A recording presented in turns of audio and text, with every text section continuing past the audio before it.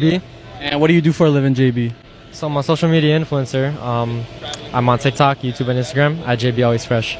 What's a day in the life of an influencer look like? It's fun. I have fun every day. I just do a lot of things. I meet a lot of people, and yeah. And how much do you make doing what you're doing? 6 figures. Yeah, living good, eating good. Yeah, Blessed. yeah, blessed. Yeah. What qualities does someone need to have to make it as an influencer?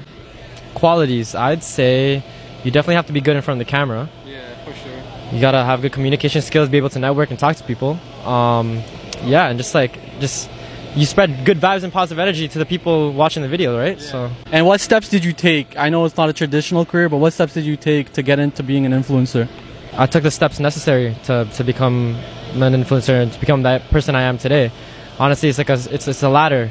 Anything that you want to do in life, you got to be passionate about it. If you love what you do, I promise you, you'll do 200% times better than anything else. Because through passion, anything is possible. No, that's facts. And my last question for you is, what's your favorite thing about what you do? My favorite thing about what I do is meeting celebs, bro. Like, I meet like some really cool people. You know, I meet some really cool people. I roll around these nice cars. Like, just life is good, man. Who's the celeb that you met that you were like, damn, I really made it? I don't know about damn, I really made it, because I'm still working to the top, right? I'm 18. Yeah. I'm still building my empire. But I met Drake, and when I did, you know, that gave me a lot of motivation and like to meet him again someday. You know, and maybe collab and make a video with him. Reem Salmi. And what do you do for a living? What do I do for income, or what do I do in terms of like the bulk of my life? How are you making money right now? Okay. How I made the money I have is through trading crypto. Before that, I was a commercial real estate broker, but I invested all of that money into my music career. So I have a small record label that I push my music through. So how much were you making when you were doing commercial real estate and trading crypto? Commercial real estate, I was making over 200,000. Okay. And in crypto, I only wanted to make enough to focus on my music. So when I was trading, I was making over 100,000, and then I was able to focus on music. So now you're doing your record label full time. So yes and no. I did business development for a crypto conference because I'm not interested in trading anymore. I like doing this, like seeing people. Yeah. And I think there's an opportunity in that to be the person that connects businesses, and you get a percentage of whatever you bring as business. So I'm interested in doing that right now. And what's a day in the life look like doing that? Of a business developer, you go to conferences, you meet companies, you try to figure out what they're doing in the space and what they need to get to the next level of revenue. And then I look through all of the people that I know, and I find that person and I connect them, and I make a percentage off of that. I see. And what qualities does someone need to have to excel? At this job, I think you have to like people a lot. You have to like genuinely be interested in the space and trying to figure out what each protocol does and like what each company is trying to do, and have a strategic mindset. I think I'm very like, I look at you and I'm like, you're trying to do this, and I'm like, well, what if you took this route? And like, I'm able to connect. I think it's because I'm an artist. My clients in real estate said that it was because I was an artist that I was able to do that. See like creative solutions. You think like outside the box. Yeah, that's just how my brain operates. And so in a space that's very like technical, it's a very unique skill to have. And my last question for you is, what's your favorite thing about what you're doing right now? The art or the business development? Just everything. It seems like you've been through a lot. You went through a lot of stages, lots of careers, but like just your favorite thing about your journey thus far. I love learning.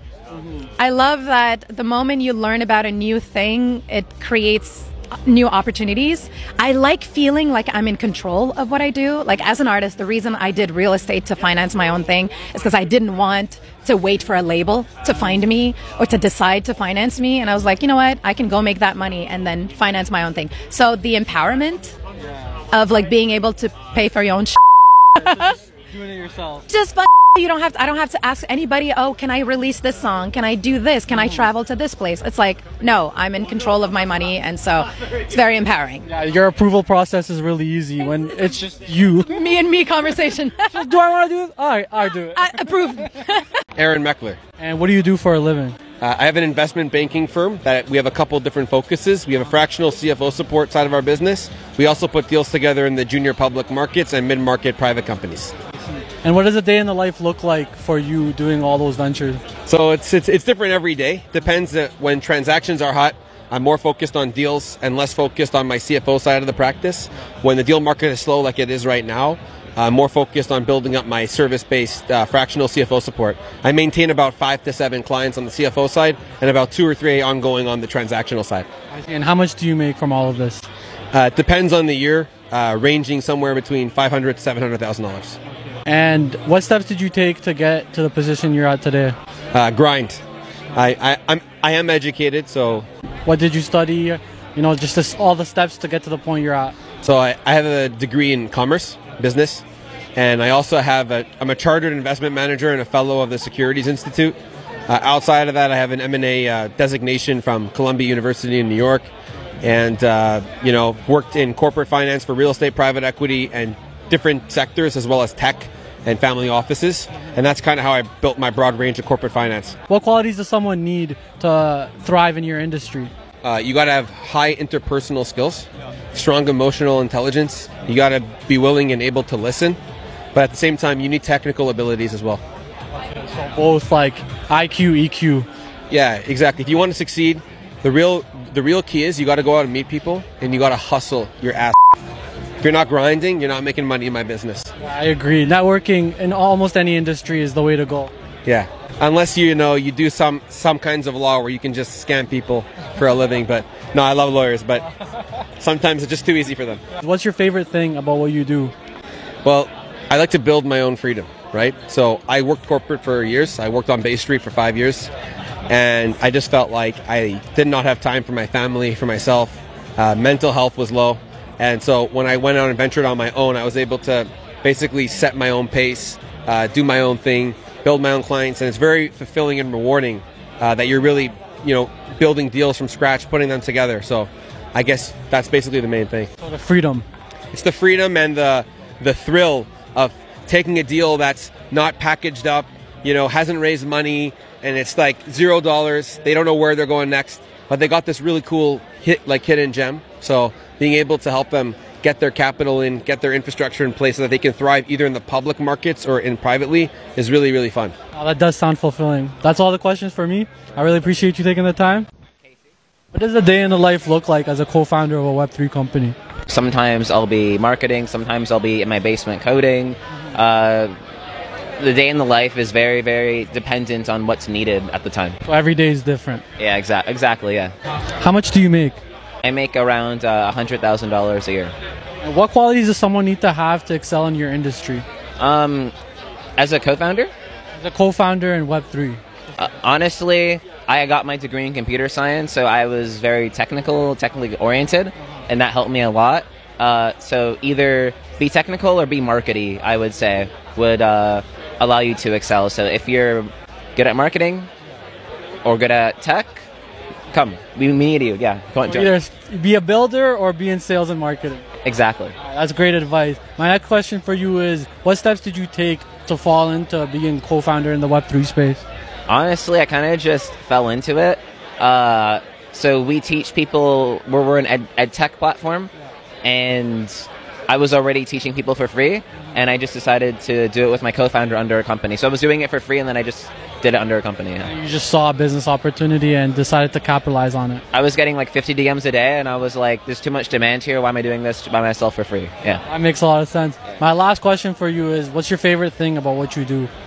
My favorite thing is that every day is different, right? And that it doesn't get boring. I'll say it just doesn't get boring. Yeah, that's my favorite thing. David Cormican. And what do you do for a living? I'm a producer, screenwriter, and head of production for Mogul Productions. What's a day in the life look like for you doing that? There's no day is similar. They're all so different. Every day is just new challenge. It's like go Monday to Friday. I really try to stay religious about Saturday, Sundays being personal time and family time. How much do you make? Wow, you go right from personal time to financial time. Larger than low to mid 6 figures, and yeah. So low to mid 6 figures. Yeah. And what steps did you take to do what you're doing? One step every day. Honestly, you just have to, instead of looking at the bigger picture, you have to look at what are the smaller steps that lead you to that, and you just keep plugging away. It might seem like you're operating at a snail's pace, but you stop and you look back in a month and you're like, holy crap, I actually accomplished quite a bit. What qualities does someone need to have to excel in your industry? In the film and television industry, it's perseverance, 100%. You're going after multi-millions of dollars to make a single film or a TV series, and that just doesn't happen overnight to someone who's brand new to the industry. So you have to be there grinding it out, going to the conferences, meeting with all the broadcasters, the financiers, constantly going back to them so that they become familiar and comfortable with you. You know, this industry, you don't just hand over millions of dollars to someone who's got a great idea. It's like you got to have a great idea plus a track record, and I think that's something that a lot of newcomers to the industry don't quite anticipate or expect. They think they're going to get their idea going right away, and it's actually that great idea or any sort of overnight success is like 10 years in the making. Yeah, it does sound like there's a lot of relationship maintenance and like networking. Absolutely. You got to nurture those relationships. And my final question for you is, what's your favorite thing about what you do? About what I do? Yeah. That every day is so different. And I kind of get to choose my own adventure. That was like one of the things my parents, they for years always were asking me, like, when are you going to go back to school and get a teaching certificate or some sort of degree to fall back on? I don't have any degrees. I have many diplomas, no degrees. And they finally realized when my alma mater acknowledged me as their distinguished alumnus, they're like, oh, maybe he actually knows what he's doing in this industry. So it's just like, yeah, I love what I get. I get to play pretend every day of my life and somehow make an amazing, incredible life out of it. No, it sounds fun. It sounds like a great time. Thank you, brother.